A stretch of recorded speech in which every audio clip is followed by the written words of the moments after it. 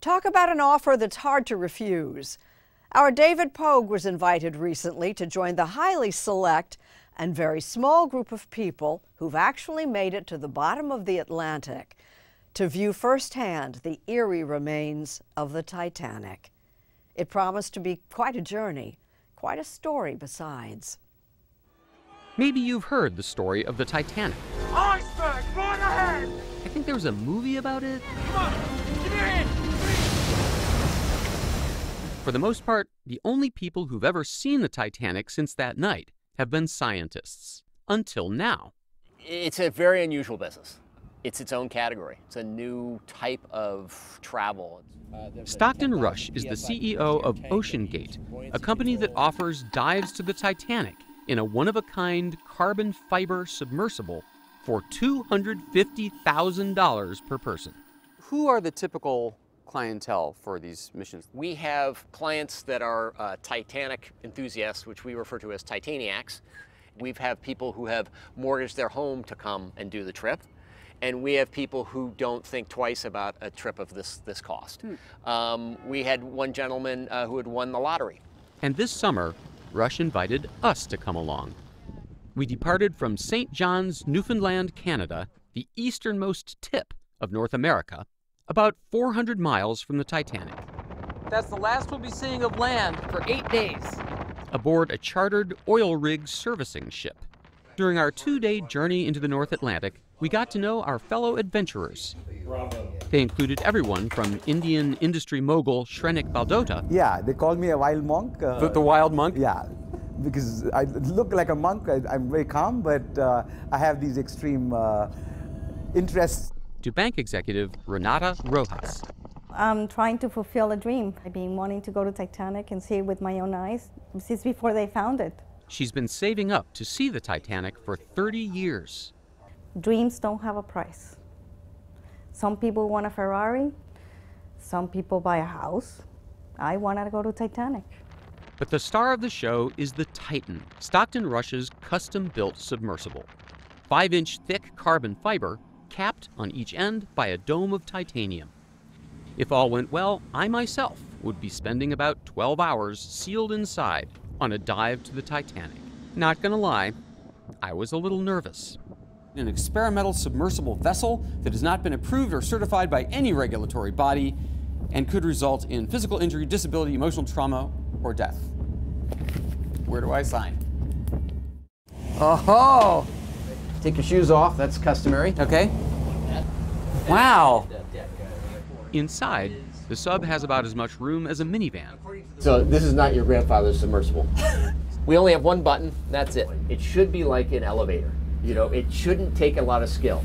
The Titan is the only 5-person sub in the world that can reach Titanic depths, 2.4 miles below the sea. It's also the only one with a toilet, sort of. And yet, I couldn't help noticing how many pieces of this sub seemed improvised. We can use these off-the-shelf components. I got these from Camper World. We run the whole thing with this game controller. Come on! It seems like this submersible has some elements of MacGyver-y jerry-riggedness. I mean, you're putting construction pipes as ballast. I don't know if I'd use that description of it, but there's certain things that you want to be buttoned down. So the pressure vessel is not MacGyver at all, because that's where we work with Boeing and NASA and the University of Washington. Everything else can fail. Your thrusters can go, your lights can go, you're still going to be safe. But when expedition manager Kyle Bingham studied the forecast for our Titanic dive, he concluded that the waves would be too big to launch the sub. We're looking at 6 feet, and then it bumps up a little bit. Our Titanic adventure would have to wait. But Stockton Rush offered our CBS crew a consolation dive to the continental shelf 80 miles away. Apparently there's a lot of sheer cliffs underwater to see, shark breeding ground. They say it's really cool. The crew closes the hatch from the outside with 17 bolts. There's no other way out. Here's how the launch is supposed to go. The sub is attached to a huge floating platform. Motorboats drag it down the big orange ramp into the sea. We're in the water, we're floating. Woo! They are going to come and prepare the platform for the next phase, which is the sinking. The platform submerges to around 30 feet, where the water is much calmer than on the surface. You're in the water, people. Divers detach the sub from the platform, and away you go, in theory. Hull integrity, holding. And what happened next? You won't be disappointed, as we'll show you a little later on Sunday Morning.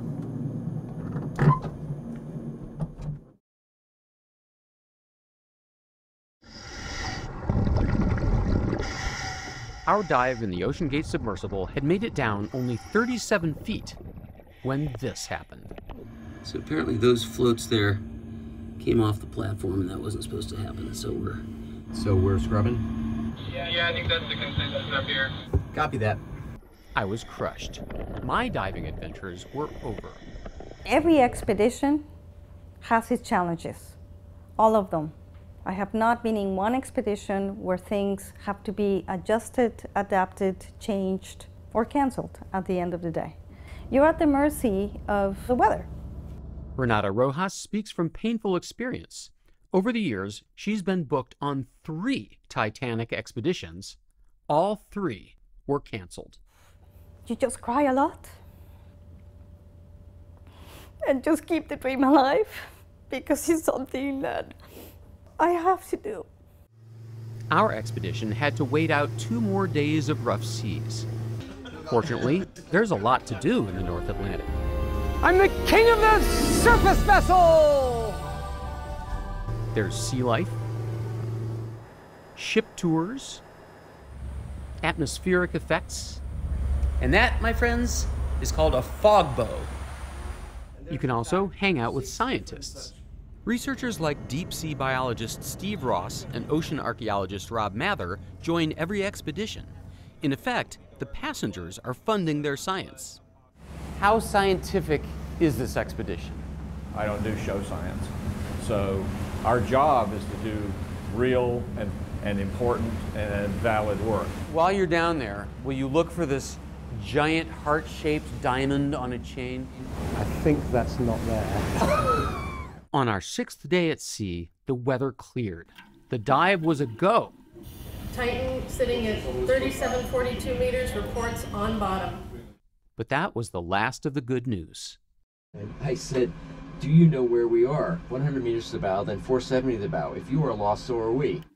There's no GPS underwater, so the surface ship is supposed to guide the sub to the shipwreck by sending text messages. Turn 30 degrees right? Probably, 30 degrees. But on this dive, communications somehow broke down.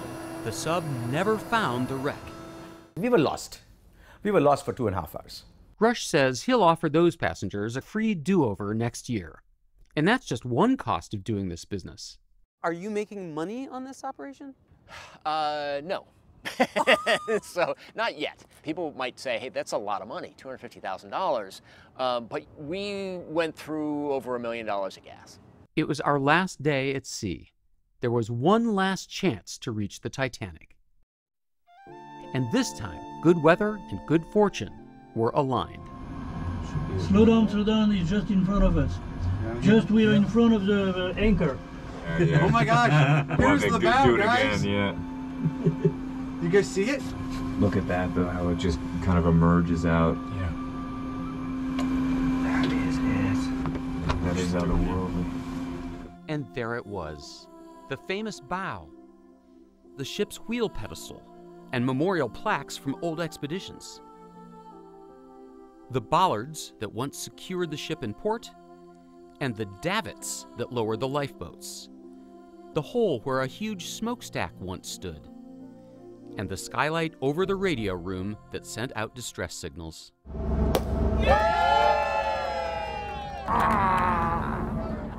Now, Titanic tourism has its detractors, but these expeditions don't disturb the wreck or retrieve artifacts, and Stockton Rush says that they're valuable to history. At some point, there will be no Titanic. It will be eaten by the bacteria. It'll be an artificial reef that doesn't look like the Titanic. Renata Rojas would agree.